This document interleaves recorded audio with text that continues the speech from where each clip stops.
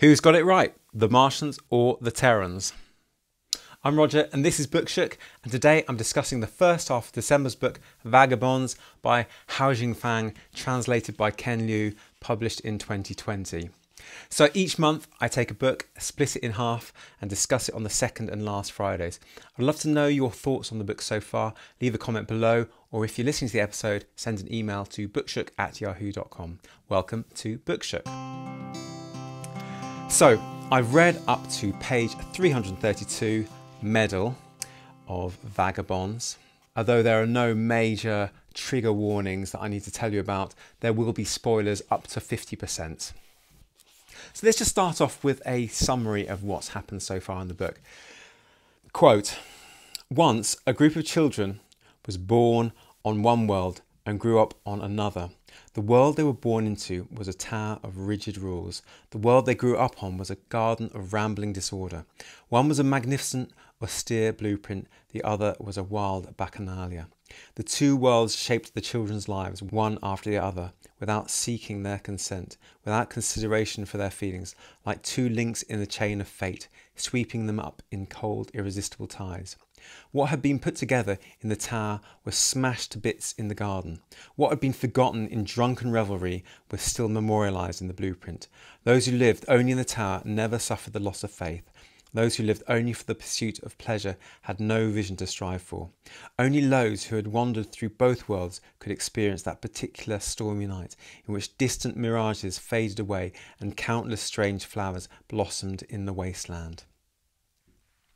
So, Mars has become colonised in the 21st century and the Martians have rebelled against their earthen overseers. There's now peace, but there are two distinct types of society. There are 20 students called the Mercury Group, representing, quote, the desire to communicate, having spent the last 5 years on Earth, and they're now returning home on a ship. Quote, it was a huge ship, stairways connected multiple decks filled with twisting passages and honeycombed cabins. Large storage compartments scattered around the ship resembled palaces fallen into ruin, their spacious interiors piled with goods and equipment, their dusty corners confessing to an absence of visitors. Narrow passageways connected these palaces with bedrooms and dining halls, and the knotty structure resembled the plot of some particularly complicated novel.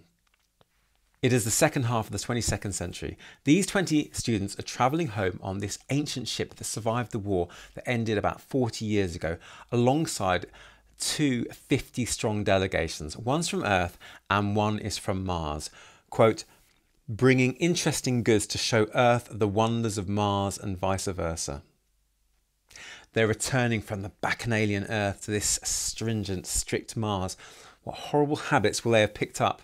Nose picking, texting at the table, not saying please and thank you. Let's see. Anyway, a young girl chats with the co-captain, Marcia. Now, Marcia's husband is called Garcia, the captain. Now, he was friends with the girl's grandfather, Hans. They like to keep it in the family in this book. They fought in the war between Earth and Mars together. Quote, for a long period after the end of the war, the Martians had to endure unprecedented hardships. The poor soil, the thin air, the perpetual lack of water, the dangerous level of radiation, each one could have been fatal, and all were obstacles in the way of bare survival. Before the war, all development on Mars had been sustained by supplies from Earth, and most of the food had to be shipped in. Mars was like an unborn child, still tethered to the mother world by an umbilical cord. Independence was like the pain of labour, and the baby with its cord cut had to learn to breathe and eat on its own. There were things that could not be obtained except from Earth, things that even brilliant minds could not create out of nothing, things like animals, beneficial microbes, macromolecules derived from petroleum. Without these, life could barely sustain itself, let alone thrive. Now, after the war, Garcia boards this ship Mayath, and it was the first ship to broker diplomacy with Earth. Now, the girl we find out is called Lua Ying, quote, a member of the Mercury Group, her speciality dance. And Ellie asked to give her grandfather Hans a message. Quote, sometimes the fight over the treasure is more important than the treasure itself. She's a dancer and described beautifully as a crane, another beautiful earthly metaphor, and there'll be more on all these earthly metaphors later. Now, Theon, the head of a large Terran corporation on Earth, now Terran is Earth, asks his filmmaker Eiko to film the dancer Luong for a documentary, partly because she is the only granddaughter of the great dictator and current consul of Mars called Hans Sloane.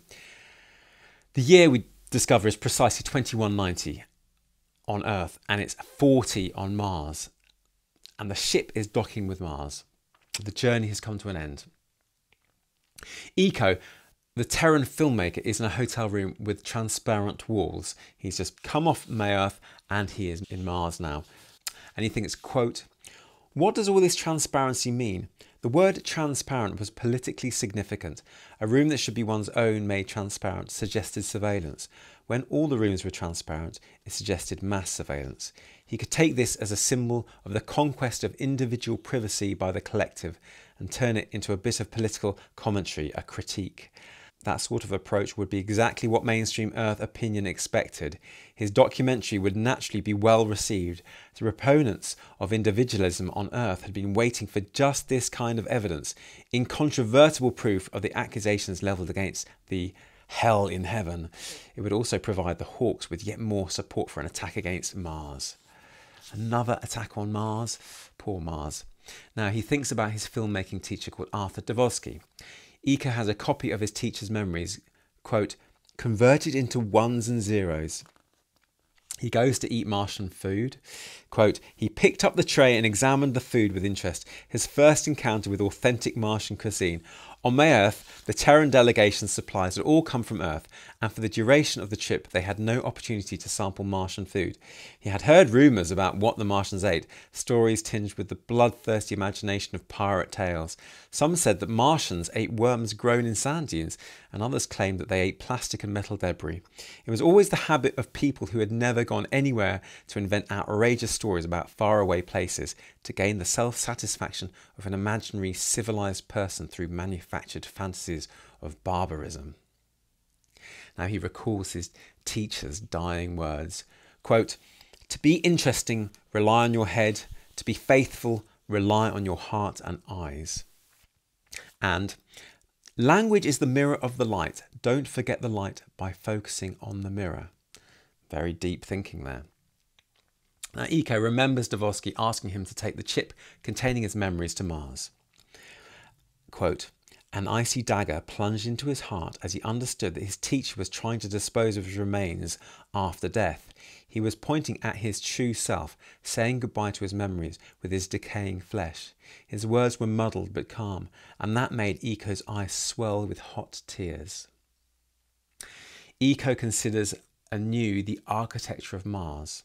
Quote, "He had always thought that on Mars a precise, clean, mechanical aesthetic would reign supreme, but the reality turned out to be humane and natural, as though he had walked into a distant vale, far from urban bustle."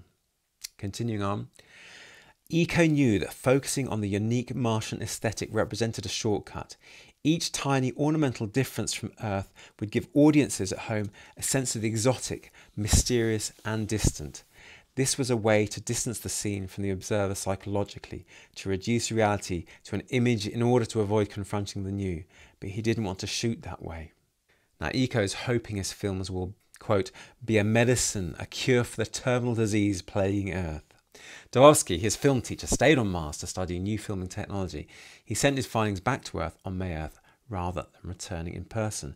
Some say he was detained because he had, quote, "stumbled upon sensitive information." Other reports said that he wanted to stay to learn more valuable technology. And Eiko wonders whether he will ever return to Earth. He makes some inquiries as to the location of a Luong and a Janet Brooke, a film researcher. Now, Luong is at the Mars port. She sees her grandfather Hans and the head of the Terran delegation, a man called Beverly. We hear how the first group of students were dispatched to Earth 5 years ago. Quote, "Those who voted in the final tally had no clear idea as to what the students would experience on Earth. The decision makers had been born on Mars and they had only heard accounts of the noisy bustle on Earth, legends of a previous generation. The entire Martian Republic consisted of a single city, a habitat enclosed in glass. Here the land was literally a thing of the people, managed for the common weal. There was no private ownership in real estate, no smuggling, no buying on credit, no banking. No one knew how children who had grown up in such a place would react to the grand bazaar that was Earth, where commerce was the only rule and advertisements would bombard the children day and night. It's interesting, this idea of a communist Mars and a capitalist Earth. More on that later. Now, the two groups of Terran and Martian delegates stand in two parallel lines. Quote, "The Martians, having grown up with less gravity, were much taller than the Terrans, which made the scene asymmetrical." And I think the stature of these Martians is a constant idea all the way through the book. Liu Ying remembers discussing the selection process with the other Mercury Group students and realises that there is no way she could have been selected without her grandfather's intervention. He moved in with her and her older brother, Rudy, when her parents died. When she arrives home, quote, "After 5 years in the noise of earth, she had returned to home's tranquil harbour, but she seemed to have lost that primitive, heartfelt love of home permanently." She greets her brother Rudy and learns that he has become the 5th electromag atelier.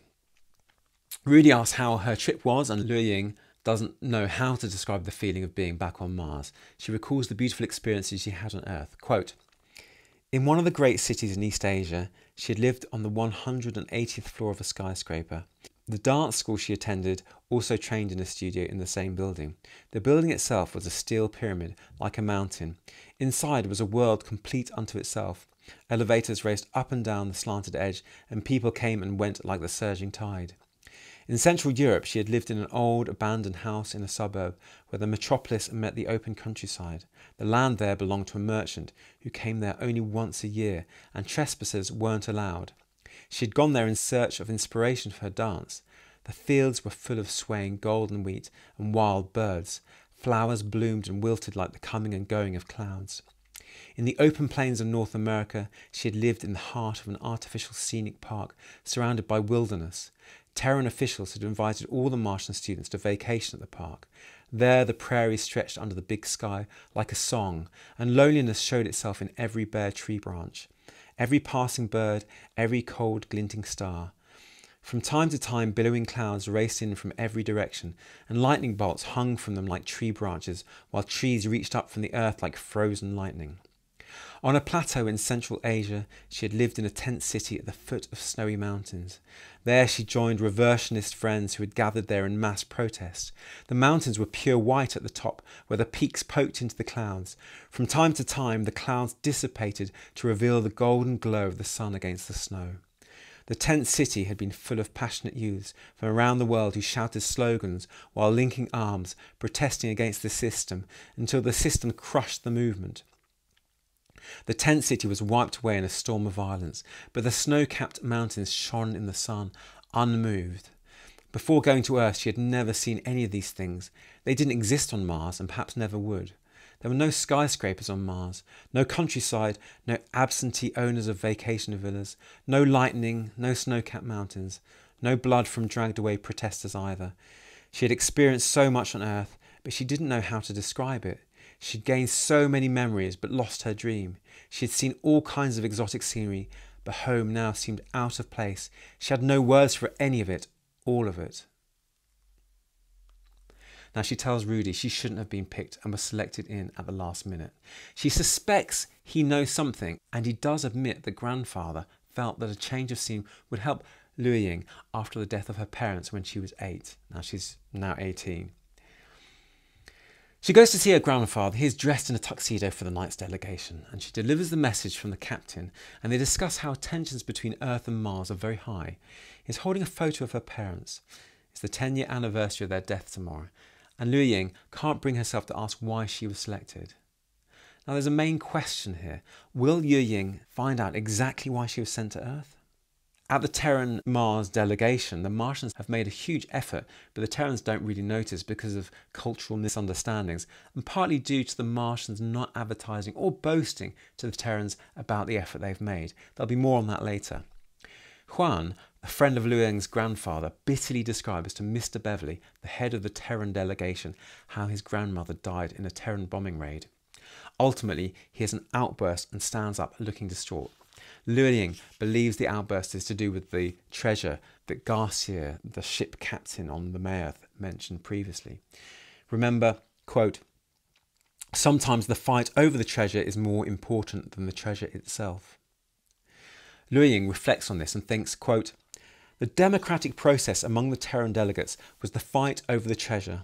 Some vague outline of the situation was emerging in her mind, but she still didn't understand the nature of the treasure the Terrans were fighting over." And now the big question here is, what is the treasure the Terrans are fighting over? I have a feeling it will be something intangible like desire for better things. Now we move to Iko's viewpoint. I feel like Liu Ying and Iko are two sides of a similar coin.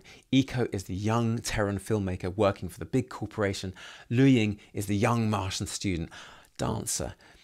He, as a filmmaker, is about what appears on the surface, and perhaps Liu Ying, as a dancer, what happens on the inside.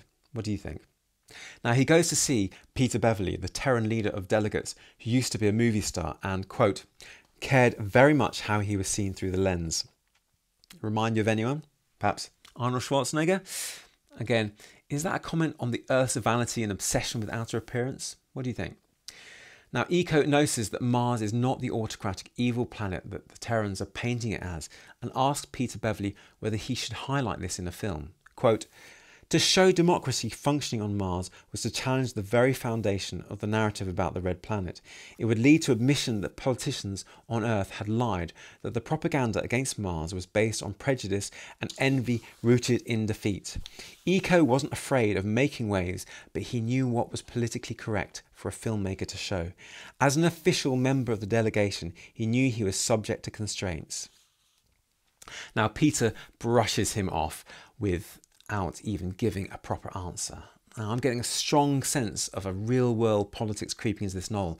I'm trying to block it out. I'm really hoping that this isn't a novel rooted in a desire to issue propaganda for or against a current real-world political system. Rant over. Iko considers himself an, quote, anti-establishment reversionist. And as he turns to leave, quote, he glimpsed through the door Peter's wife putting the finishing touches on her makeup. About 10 years younger than Peter, she was also a famous actress. Their romance had always been conducted in front of cameras. From the first kiss to the birth of their son, Peter was skilled at the role of model husband, romantic and appropriately spontaneous. Their marriage looked perfect, and he always made sure that she accompanied him everywhere. Iko, who had seen many men move from acting careers into politics, but so few of them seemed to understand the importance of the women's vote, Peter was one of the few. Now, is this a comment on the failure of the democratic system, that the vote is not worth anything because you're voting for something superficial? More on that later. What do you think?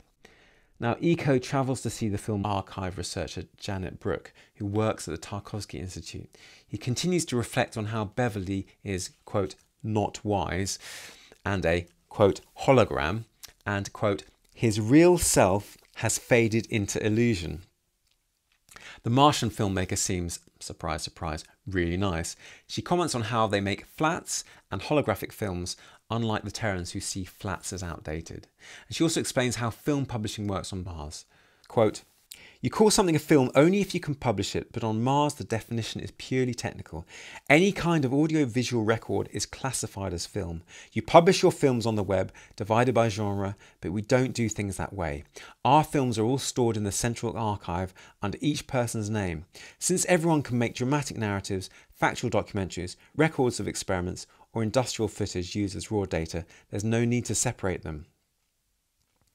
And a few pages later, she continues the theme by saying, quote, on Earth, Arthur Davosky, that's Iko's film teacher and Miss Brooks' lover, was very successful, but he had to constantly worry about the commercial success of his next film.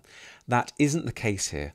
All of our incomes are set based on age, regardless of the atelier we have joined, or our accomplishments. All of our films are uploaded to the central archive, and anyone is allowed to view them without paying for the privilege. Money isn't something we worry about. She explains how glass is more common on Mars because natural resources don't allow for other building materials. I'm thinking, haha, we have been led down the same garden path as those delegates in the hall, scoffing at the cotton tablecloths and simple foods. Eco criticised the Martian culture for surveillance in its use of glass without knowing the true reason for its existence. I was quite won over by Eco's argument on surveillance in the hotel room. I fell into the very same trap that he did. Some very clever writing. But I wonder if this will backfire. I feel like I don't quite trust the narrator to tell me the truth of things at first. I mean, let's look at the narration on transparency from page 26. Quote, "What does all this transparency mean? The word transparent was politically significant.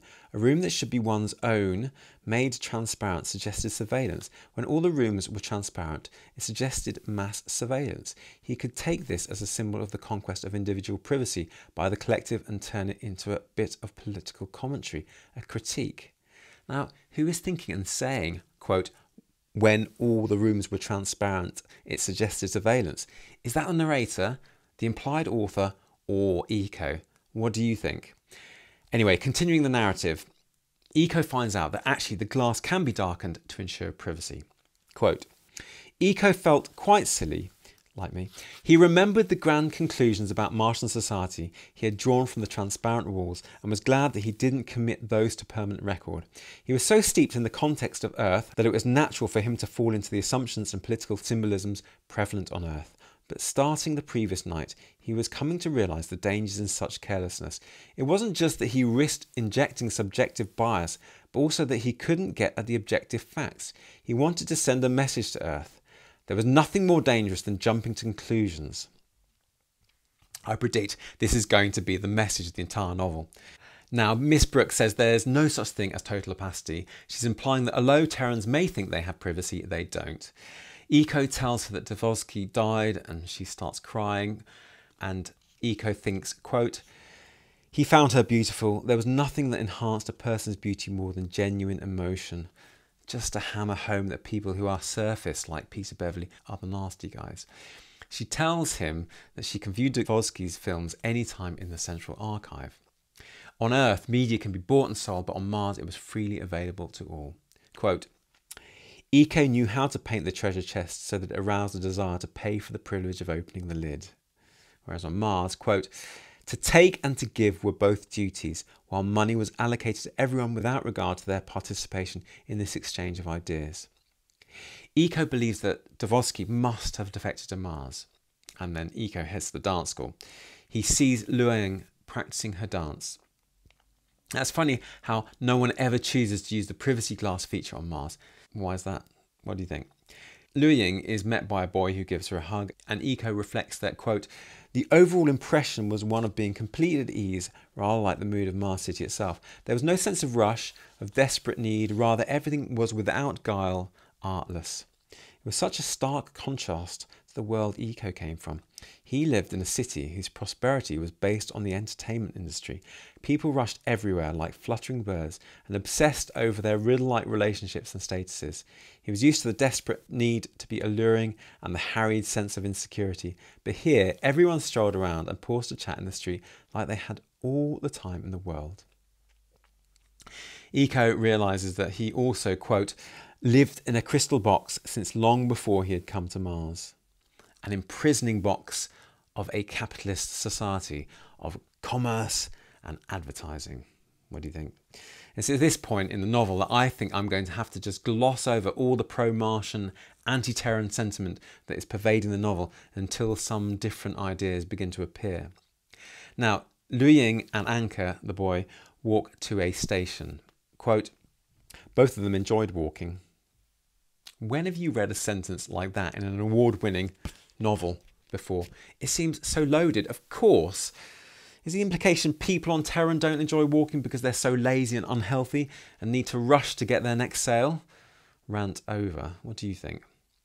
Now, Luoyang is concerned that the adjustment to less gravity is affecting her dance. She is performing in 20 days a, quote, "headline act at the World's Fair." And we learn from Anka, who's in the aerospace force, that his, quote, "flight system got a 50% increase in budget due to Ceres." They agree it's more likely rising tensions with Tehran. and Luoyang gets home and overhears Hans's archons, that's magistrates, discuss how they need, quote, hydraulic engineering, which is knowledge in exchange for their, quote, controlled nuclear fusion engine. They need water knowledge to create water on the asteroid Ceres and use that to create water. And they're worried the exchange will give the Terrans knowledge to power warships. Hopefully, we'll find out that the free exchange of ideas leads to a better universe. Now, Luoyang is patronised by Uncle Juan on the way out, who, although she is 18, still treats her like a child and calls her, quote, little bunny, and lifts her like a child and spins her around. Luoyang mentions his outburst over the Terran bombing raid that killed his grandmother, and he responds with, quote, little bunny, you have to understand that in a negotiation, someone has to play the role of the reasonable adult, while someone else has to scare them a bit, like a madman. Your grandfather loves being reasonable, which means I have to go scare people. And Luoyang thinks, quote, I want to understand what lies behind the words, not just the words themselves. She reflects that life on Terran was just a champagne-flavoured fun bubble, where politicians discuss petty matters, unlike on Mars, where serious issues like, quote, how to divert the orbit of some asteroid or dwarf planet, or how to attempt to build a new model for human survival, collecting and cataloguing the fruits of human civilizations, or how to ascertain the sources of errors in simulations of human history, and so on. More Terran bashing. That's the last I will quote, I promise. In fact, on the very next page, Luoyang reflects on having to find an atelier, which is a trade body that one sticks to for life. It will define her life plans, unlike the freedom she had on Earth. There's going to be more on that later. Her parents, although artists, joined an engineering atelier, and she discovers a note in her mum's memorial book saying that her mother had no atelier. Quote, Adele, that's her mother, officially became a person without an atelier. Now, I'm not sure whether this is a metaphorical statement, but I think the answer to that question is in the word official. Perhaps this is why she had an early death, the lack of an atelier. Luoyang thinks, quote, Mum didn't want to register either. A bittersweet feeling filled Luoyang's heart. She felt connected to her mother's soul, despite the yawning gulf of death. She was not alone in her confusion, and her own troubles seemed suffused with her parents' influence and legacy. Her vagabond days and consequent anxiety were not so strange after all. She had wandered afar only to return to the path her mother had chosen. She discovers a note from her grandfather saying, quote, Forgive me. So their death was at his hands. Perhaps they didn't fit into the strict regulated society. Maybe, or it could be a red herring. We move to Eco. Looking through Dvorsky's films, Eco muses that they would have survived in the Terran film market, which relied on, quote, an illusion to provide the comfort of conversations with the lonely, or something with the fragrance of perfume, the stench of blood, an enigmatic oracle, and scenes of brave heroes saving beauties through valiant struggles. In Terran films, quote, no longer was the focus on details like framing, camera technique, movement and so on, but all effort was devoted to complicated plots. But Dvorsky was showing Eco that the best way to speak the language of film wasn't to focus on novelty, but on uniqueness. Now, in a nice example of ekphrasis, which is describing a visual medium, the narrator describes one of these films. Quote, in one film, the protagonist was a young man who suddenly got the idea of taking a photograph of himself every day right before he went to bed in order to have a record of how he changed. At first, the man needed to set an alarm to remind himself, but eventually it became a habit, a ritual to be followed without thinking every night after eating, talking and bathing. One day, after getting off work and returning home, the man was bored and decided to look through his photographs. He prepared dinner and poured himself a glass of wine, sat on the couch in darkness and scrubbed through the photos one by one as they were projected onto the wall. The camera followed his gaze and went to the wall, showing the viewer one photo after another. At first it was impossible to see any change, but gradually the man aged. The sequence reached the man as he was at that moment, but didn't stop. Portrait after portrait, the man's face wrinkled and his back hunched, until finally the sequence stopped with him as an ancient, shriveled figure. Abruptly, the camera pulled back to the man sitting in the dark, remote control in hand. He had died from old age, but his dinner remained on the coffee table, untouched. The camera lingered on him, and the silence was filled with the solemnity of death. Eco reflects that the films he, Eco, made on Earth were similar to Tarkovsky's in terms of impact. Quote, "There was no room for the pursuit of higher ideals in a world dedicated to instant commerce. Like an apple tree grown in the southern part of Kansas, he didn't bear many fruits, but what he did produce had a special flavour of nostalgia." On Mars, however, quote, "The creators didn't worry about making a living, didn't have to have release plans, didn't make advertisements, didn't chase after profit. It was a way of life that Eco couldn't even imagine, but he found himself deeply drawn to it. For him, to not have to worry about food and rent, to spend all day discussing creation and inspiration, was more ideal than anything else." Now, Eco goes to the World's Fair to film. He sees Luying and a friend of hers arguing with a Terran boy, this is Peter Beverley's son, over the difference in politics between the two worlds. In particular, how Terrans manufacture desire in order to sell products, and there'll be more on that later. They also discuss the difference on Terran and Mars between distributed computing, like the web on Terran, and a centralized server on Mars. Also, on the replaceability of computers that only last 3 years on Terran, with computer terminals on Mars that can't easily be replaced. Eco stops the chat and Luying tells him she wants to be a dancer. Eco says, quote, "Why not a great dancer?" And Luying becomes saddened, and when questioned as to whether she, quote, "feels it's not so good here," she says, quote, "The problem isn't whether things are good here, but that you can't think it's not good here." Are the Martians trying to suppress the thoughts of their people? Now, Chania, Luying's friend, says that her grandfather sentenced Luying's parents to death by mining. Luying is horrified with the blunt truth, and they consider that it may be because she didn't choose an atelier. Luying says, quote, "The biggest problem with our world is that you can't think it's not good. Everyone must pick an atelier, must live the way we're supposed to live. The more I think about it, the more scared I become. If your guess is right and refusal to register is a capital crime, then we don't even have the freedom to leave the system. What a terrifying world. If one could live only by instinct, that would be true happiness." She goes on, "No one commits crimes here because there's nowhere to run to. We're all stuck, and sooner or later we know we'll be caught." Sadness clouded her gaze. "You have to live the way you're supposed to because there's no getting out." Now, Luying goes to Uncle Lark, who's the Register of Files, to find out why they were sent on a mining ship. Lark ultimately responds with the reason being, quote, "threat to national security." And her mother's records stopped when she stopped having an atelier. When Luying asked to see her grandfather's file, Lark says, quote, "Everyone's life has a private part, a part that belongs only to memory. That part is like the reef under the sea. While we only have the right to monitor the ships on the surface, no one has the right to pry into his life outside of his official duties." So we have a major question here. Why doesn't she just question her grandfather outright? Why did you send my parents away? And will she find out Hans's secret past? Now, Eco and Janet meet to discuss Davosky. Now, Janet had a relationship with Davosky when he was on Mars. Even though he left a wife and child at home, she believed he returned to see the wife and child, but Eco says that's not true. Eco thought he returned to seek medicine for his cancer, but Janet says he wouldn't have been allowed on board May Earth without a clean bill of health. Eco gives the chip ultimately to Janet with Davosky's memories on it, and mentions that he wanted it delivered to someone beginning with B. Janet Beverley doesn't think it was her though. Remember that B, okay, it's important. Just before Davosky left for Earth, he took the, quote, "plans for the Central Archive, which contained, quote, the secrets of atomic storage," to take them to Earth. Quote, "He went to the first optical electrical atelier," now remember that's important as well, "which was responsible for maintaining the Central Archive's hardware. The Central Archive works on the principle of atomic storage, where each atom's charge transitions are treated as zeros and ones. The information density is extremely high, allowing unprecedented capacity. Arthur obtained from the atelier the plans for the Central Archive and brought them to Earth."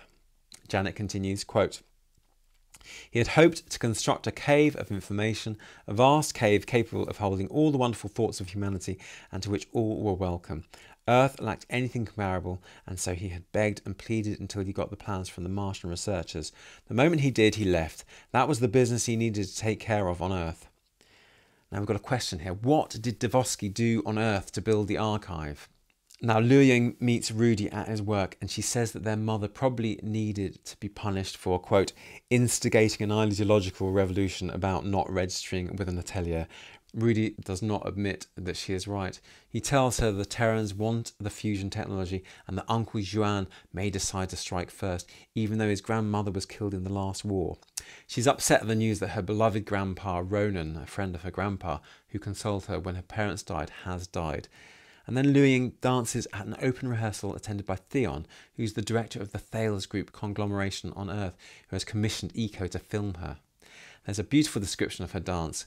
Quote, she was now one with the dance, and she was revisiting all the spots she had been to during her time on Earth.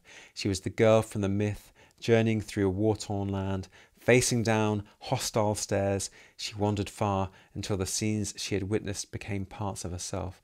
Every bright sunlit field, every snowbound mountain, every house, river, rock and fence that had flashed before her eyes in this all too brief life. She was a montage of all of them. No, she didn't create them, they created her. They welcomed her in every corner, embraced her in every moment. Piece by piece, they moulded her out of nothingness. She was simply realizing them for the audience, an unceasing string of moments of realization. Theon says he's utterly devastated he didn't witness her dance on Earth, and Liu Ying mistrusts his sentiment. She, quote, saw in his eyes a hint of mockery and something much more complicated. She didn't know what he wanted.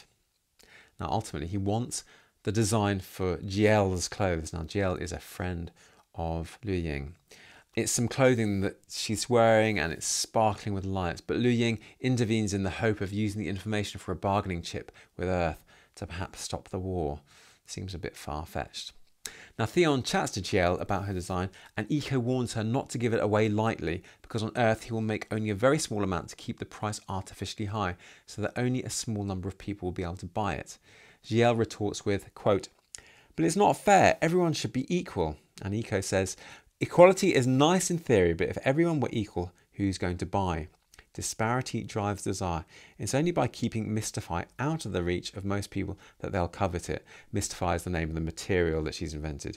Theon is going to say that Mystify represents a sense of who you are. To wear Mystify clothing makes you noble, elevated, full of ideals. It turns you into a princess of Mars.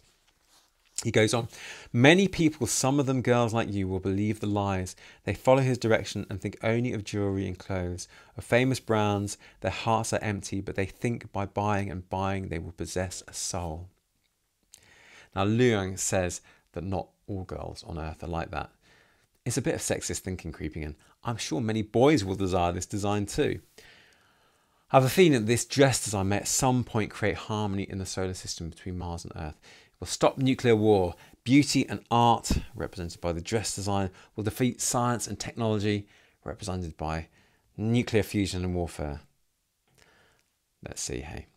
In the very next paragraph, we have this quote from Eco, quote, he's going to wield it like a weapon for manufacturing desire, a weapon for generating a sense of status envy and feelings of inadequacy. He's going to use the weapon to control the girls on Earth, to make money from them, to give himself power. Liu Ying is upset her dress bargain plan didn't work out as planned because of Eco's intervention. Quote, maybe my whole idea is absurd. It's like trying to stop a warship with a flower to prevent a war with a fluttering dress. But Eco, he's pleased that he stalled the deal. He says the girls on Earth, quote, pursue nothing but the chance to buy the next outfit.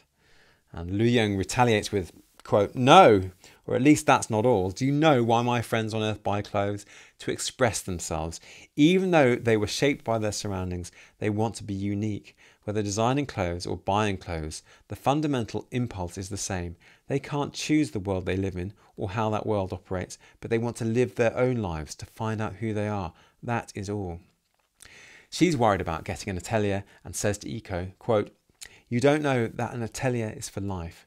Though switching isn't forbidden, it's extremely rare for anyone on Mars to change ateliers. Everyone climbs the career ladder rung by rung, spending a whole life within the confines of two parallel lines. If I had never been to Earth, I suppose it wouldn't bother me, but I have been there. You know the lifestyle of everyone on Earth. Free to come and go, free to hop from profession to profession. Liu Ying is upset that Iko has been covertly filming her. She doesn't confront him and say, "Delete the film, please." She just runs away. And then she goes on to reflect on the different upbringing and ideas of freedom on Earth and Mars. Quote, "On Earth, everyone had told her that they were free and taken pride in such freedom. She had experimented with their freedom and knew that they were right. She had loved that sense of being untethered, of being adrift, but she also remembered that when she was a child in classrooms on Mars, she had been told that only Martians were free. To be free from worrying about the basic necessities of life, to have an atelier of their own, meant they didn't have to sell their creative freedom for money. Her teachers told her that when a person had to sell their thoughts for money to buy bread, then that person was doomed to be enslaved by the struggle for survival, and what they created no longer represented them, but the will of money and commerce. Only on Mars was humankind free. Now that she lived in both worlds, she wasn't sure which chains were heavier, the system that ensured everyone had no more and no less than what they needed, or the poverty that resulted from the struggle for survival. But she did know that all humans loved freedom, and the more their ways of life differed, the more that fundamental commonality prevailed. She finds a secret password of her mother's digital 3D diary and finds the words, quote, "Sometimes you think you've got life all figured out, but then a ray of light appears and makes you doubt everything. It's impossible for us to ever master life, and understanding it is an ongoing, interminable process of self-reflection. Only connect. Conversation is soul." She goes on to read about a teacher her mother received the year Liu Ying was born. And then the diary is broken by Iko logging into her space. They are brought together in this virtual space. It transpires that Liu Ying's mother was good friends with Janet Brooke. Liu Ying says that her father used to work for the optical electrical atelier, which is in charge of the central archive hardware, just before he died. Iko thinks there may be a link with the deaths because remember that Denisovich, quote, "obtained the plans from the optical electrical atelier for the central archive and brought them to Earth." So perhaps Denisovich was given that cancer to stop him from creating the central archive on Earth. Now, a membody, which is a kind of simulation based on the electrical imprint of the brain of Uncle Ronan, appears. Now remember, he was the lovely grandfather to Liu Ying. He doesn't recognise Liu Ying, but he leads him to a second Tower of Babel in the making, hence the B that Denisovich wanted his neuro-pattern chip to be given to. Quote, "It was Babel that integrated generalized language, that accommodated science, art, politics and technology within the same spirit. Humanity was building a second Babel, a second attempt at climbing to heaven. The conversion of language and mutual understanding. Babel, the tower's name was Babel, its first letter was B." Now Iko muses on whether his teacher wants his neural pattern to reside here or not. But of course he does. I like the way that the implication is that only the most smart and most creative minds will be allowed here. Maybe I'm being cynical. Let's see.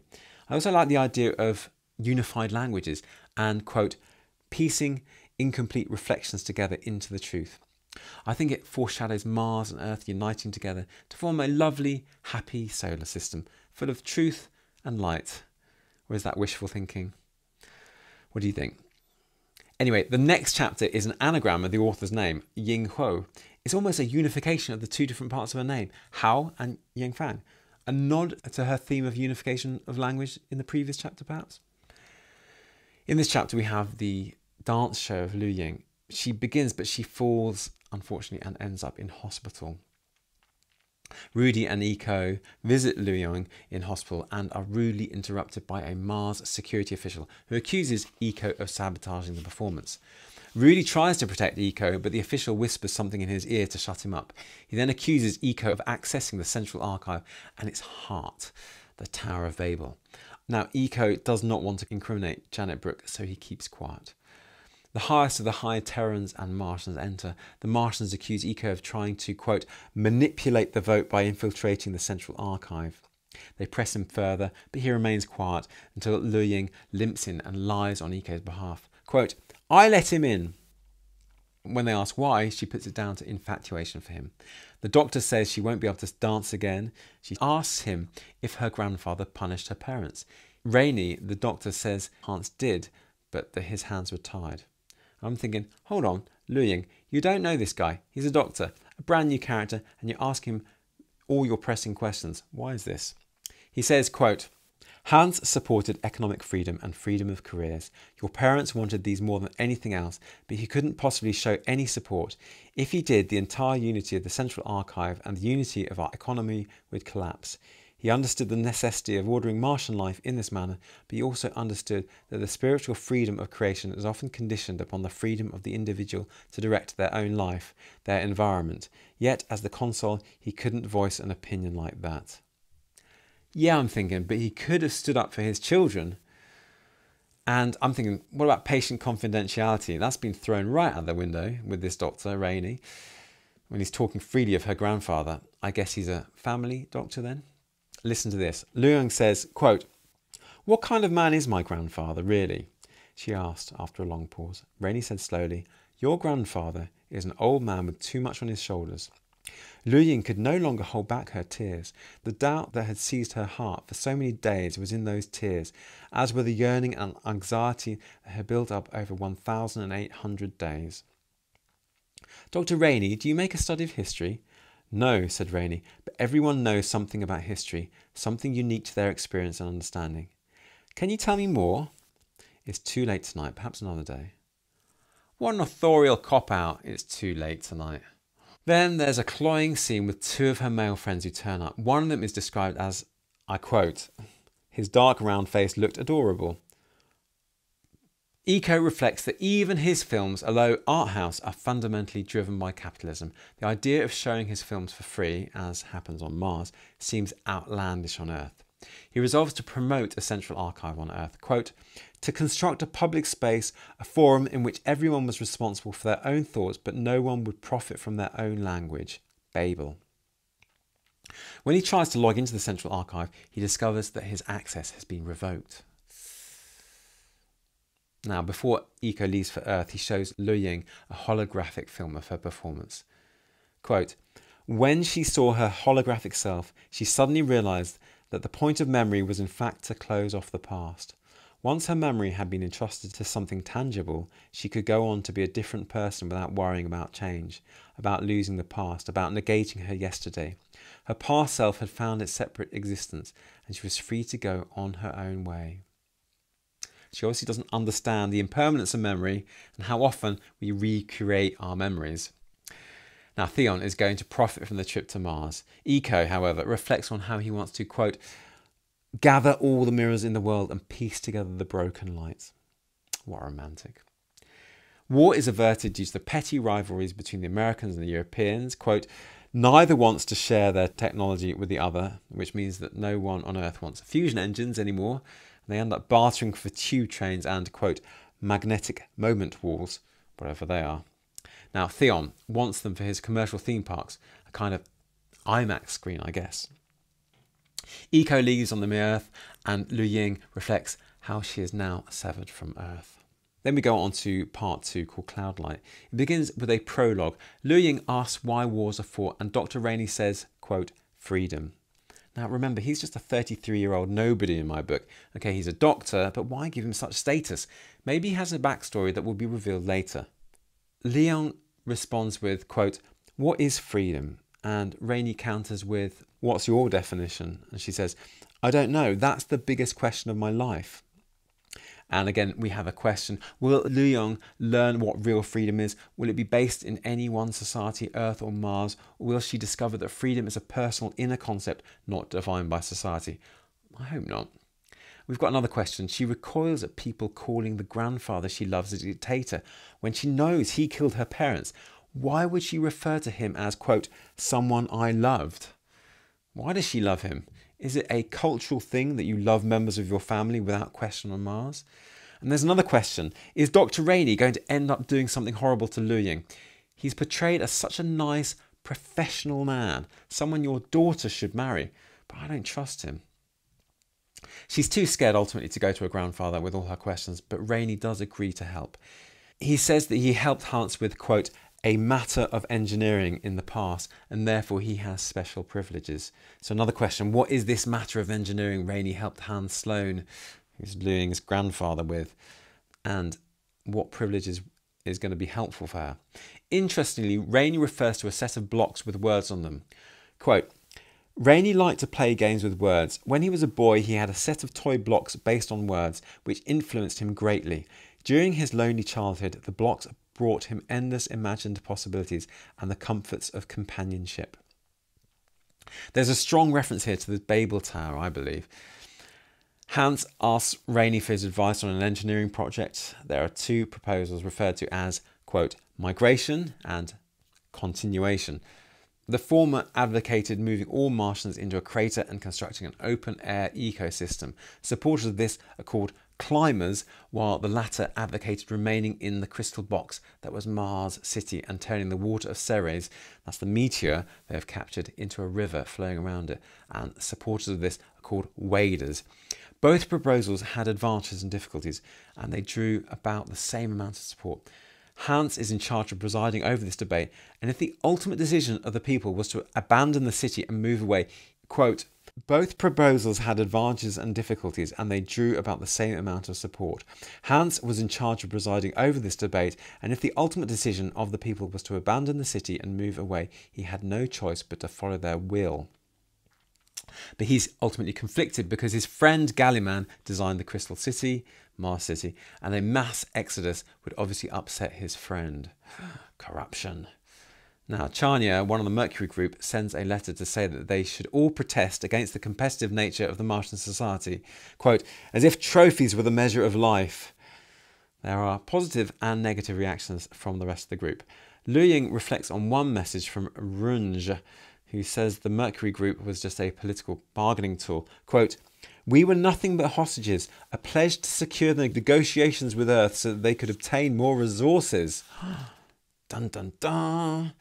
We learn a little about Rainey's background now. He's a bit of a lost soul. Quote, more than a decade ago, after he joined his first atelier, he had been punished due to an accident. For 5 years, he wasn't allowed to apply for research or production funding. A year after the accident, his girlfriend parted ways with him. On Mars, singles were assigned single occupancy dorm units, but could never get the chance to choose a house with a yard. He goes on, the experience of being punished changed him and made him lose interest in pursuing what others desired. Although he does tell the young, quote, for a world to function, it must be built upon desire. It's quite interesting, this analysis of Rainey and his idea of desire. It seems to be set up as an opposition to much religious thinking, which often seeks to limit desire. He believes strongly that he gets happiness from, quote, sobriety and the freedoms to be sober. How dull. The chapter closes with a message from Luying's friend Anga, who says he can take her to the registry of files. So Luying meets up with her friends, and we learn that her costume was sabotaged by a thin layer of, quote, high magnetic moment material. Dun dun dun. So her injury was not an accident. Was it Hans wanting to get rid of her, right? Or is that a red herring? He doesn't want her to discover the truth behind her parents' death, surely. Now, Rudy ultimately admits that it was his fault, that he wanted her to jump higher. That's what he says. I think this may be a cover for something more nefarious. Shania is outraged and says, quote, a human being simply needs to jump at the height of a human being. And Anka gives Luying a note that allows her access to the registry run by her uncle Lark. I wonder what she's going to discover there. The chapter and the first half ends with a description of the architecture of Mars and Rainey reflecting on whether the people will decide to leave Mars City or not. I don't really care either way. So, initial thoughts. It's been quite an interesting first half. I found the whole festival of dance a bit kind of childish, and the leaping high conspiracy a bit problematic. What was the point of her being injured? How did that help the plot? There's been some very interesting ideas about the difference between a life on Mars, rigorous and structured, and a life on Earth, which allows much more freedom. There's also that question of whether the life on Earth is actually freer or not, because we have that commercialization of artistic projects, and whereas on Mars, art does not have a price and doesn't depend on a commercial outlet. So those questions were quite interesting. Will Jung find out exactly why she was sent to Earth? And what is the treasure the Terrans are fighting over? I have a feeling it will be something intangible like desire for better things, as I said. And what did Davosky do on Earth to build the archive? And why doesn't Luying just question her grandfather outright? Why did you send my parents away? We have the question, will Earth and Mars end up being united in sweet love, not war. For that matter, will Eco and Luyang get together? I doubt it, since Eco's now gone back to Earth. Will Luyang learn what real freedom is, and will it be based in any one society, Earth or Mars? Or will she discover that freedom is a personal inner concept not defined by society? And why does she love her grandfather when she knows he was responsible for her loving parents' deaths? Halfway through the book, she thinks of the Martian people. Quote, "When I first heard them call grandfather a dictator, my first reaction was shock and rage. It wasn't just the natural instinct to defend someone I love, but more important, grandfather was a hero of Mars. I could understand that the Terrans would view him as an enemy, but not that he would be called a cold-blooded tyrant. Here's the difference. An enemy of the Terrans could still be a hero of the Martians, but a tyrant would be an enemy of the Martians as well." And then we've got that question, is Dr. Rainey going to end up doing something horrible to Luyang? He's portrayed as such a nice professional man, someone your daughter should marry, but as I say, I don't trust him. And what is the matter of engineering that Rainey helped Hans Sloane? And was Rudy set up to cause Luyang's injury? And of course, what will Luyang discover about her parents and Hans in the files of the registry? And will there be a revolution on Mars? Quote, "Boycotting the creativity fair and stopping all the competitions." Some very interesting ideas came out of that first half. It was interesting, the use of earthy phrases. When Ellie, the co-captain of the Mayerth, and the young girl meet for the first time, Luyang, she's described by the narrator thus, quote, "Her pose was graceful like a tree in winter." The narrator continues, "A blue spherical lamp hung above the door, illuminating the old woman and the youth as gently as the moon." And Luyang moved with, quote, "the tips of her toes pointing slightly outward, and glided away as light and graceful as a striding crane. We have old man's fingers moving in the dying sunlight like the jagged fringe of an iceberg." And in Eco's hotel room, most of the furniture was connected to the walls, so that the desk, bed and dresser were like turns taken by a surging stream through the mountains, forming a coherent whole in which the curve of the desk was like the crest of a furled wave.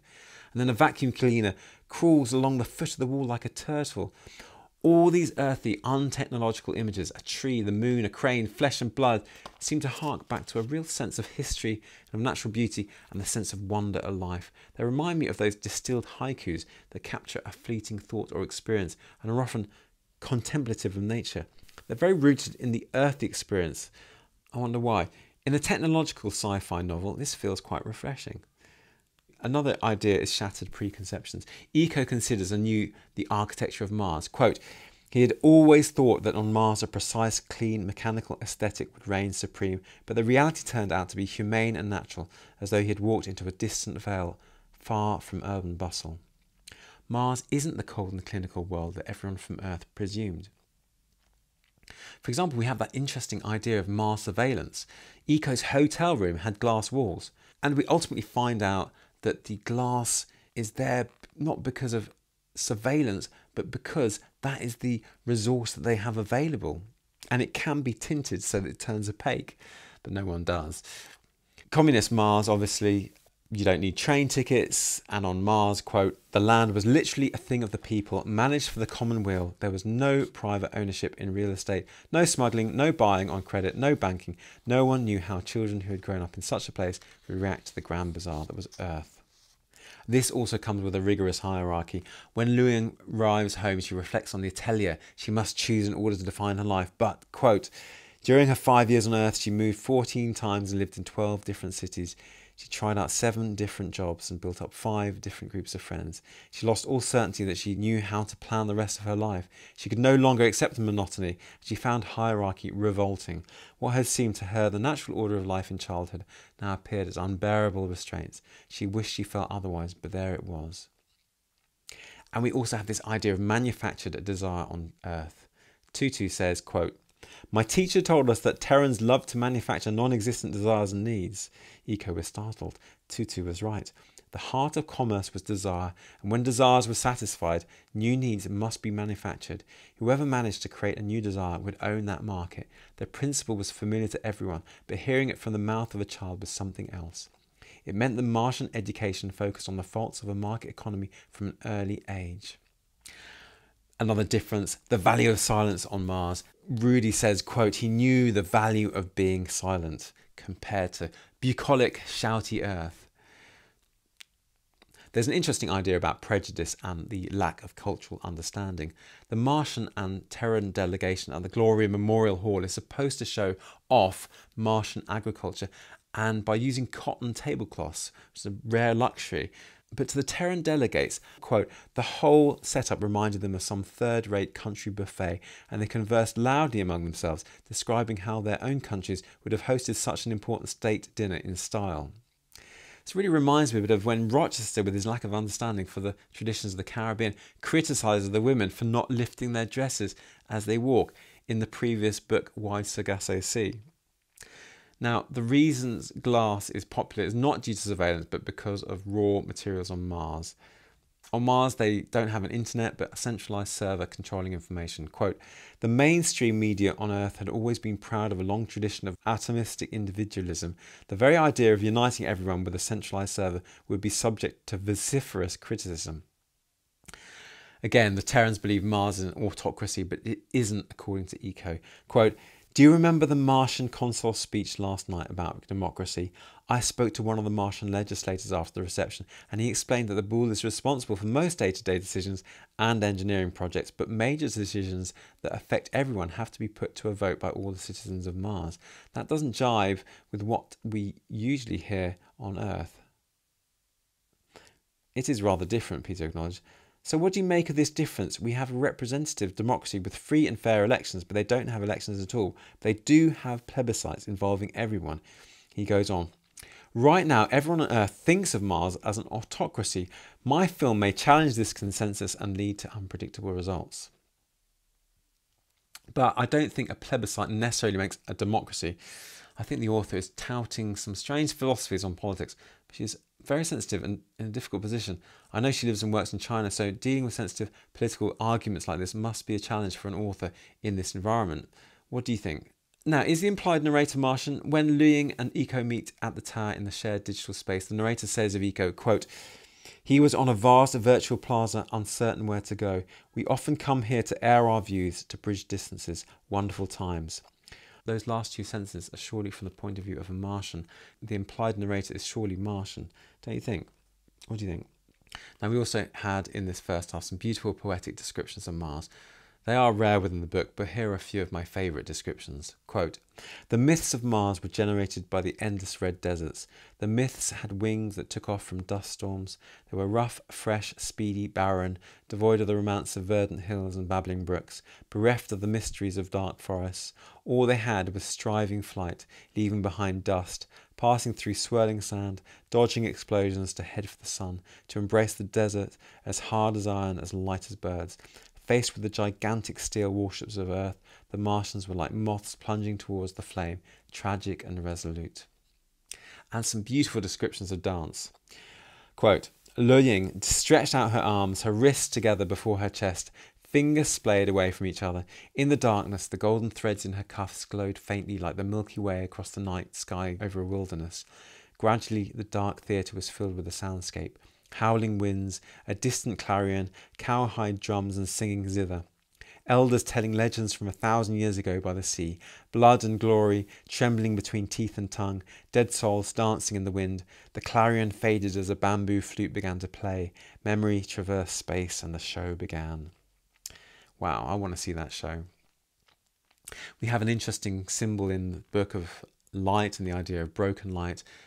Being a constant theme, really, the clear glass buildings of Mars that allow light through reflect their love of knowledge, and it's also an excuse for Terrans to criticise what they see as a surveillance culture.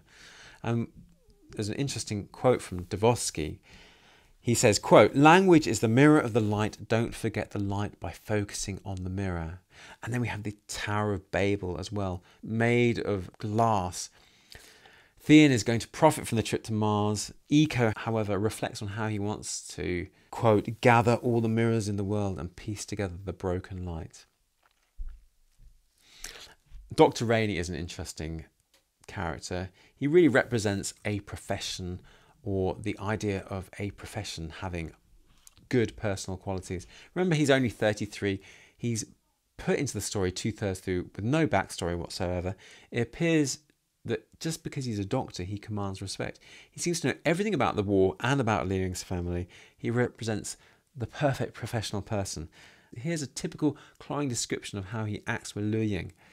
Quote, Lu Ying gave Dr. Rainey a grateful smile. She didn't know him well, but she felt comfortable telling him these thoughts because she could sense his generous spirit. He gave off a deep serenity that she wanted to possess one day herself. He was rarely impatient and explained everything to her calmly. From time to time she suffered from bouts of sorrow or anger, and he would try to explain the reasons behind various events, allowing her a chance to contextualise her emotions in the flow of history and time. His exclamations felt steady and dispassionate, like trees that defied the storm on a snowy mountain. Is it blindingly obvious that he's going to end up evil, doing some dastardly deed to Lu Ying? I think so. But I'm thinking it less and less throughout this half. Anyway, just a few thoughts on the book. I'd love to hear what you found really interesting in that first half. I'd now like to share some of your thoughts on last month's book, The Castle by Franz Kafka. There's some wonderful comments on the web and on Goodreads. Siti Shakura Suhami said of The Castle, quote, at first I thought I had no idea what I'm doing and what I'm reading. I read about this one. Somehow the experience created a strange environment for me, but what made me hooked to the book until the end is that the feelings I had towards Kay throughout the book. Sometimes I supported him, sometimes I despised him, and Kafka's work made me unsure of myself, of what's right and what's wrong.